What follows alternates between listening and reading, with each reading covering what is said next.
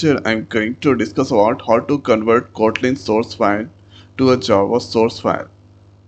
Okay, so here I'm using the IntelliJ IDEA. So first here you need to go on this tools, then Kotlin. Here go on this source Kotlin bytecode.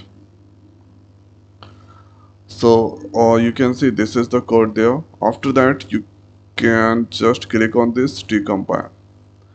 So now here you can see main decompile Java that's come there.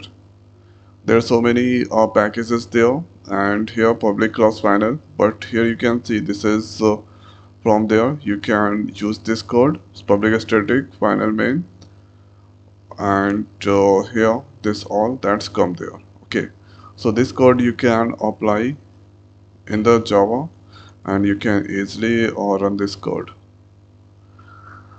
Okay, so this is the most simplest way or we can convert or Kotlin to Java source file.